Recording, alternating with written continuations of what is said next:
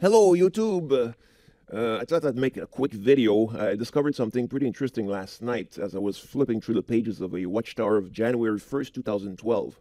And I was thinking to myself, how come they keep changing their truth all the time? Logically, we know it's a cult, so they lie and then they get caught and they're stuck.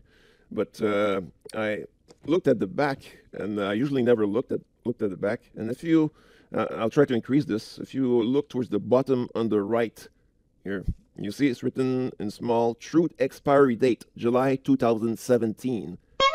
Pretty interesting. Never saw this before. So I hope this was useful. So thanks for watching.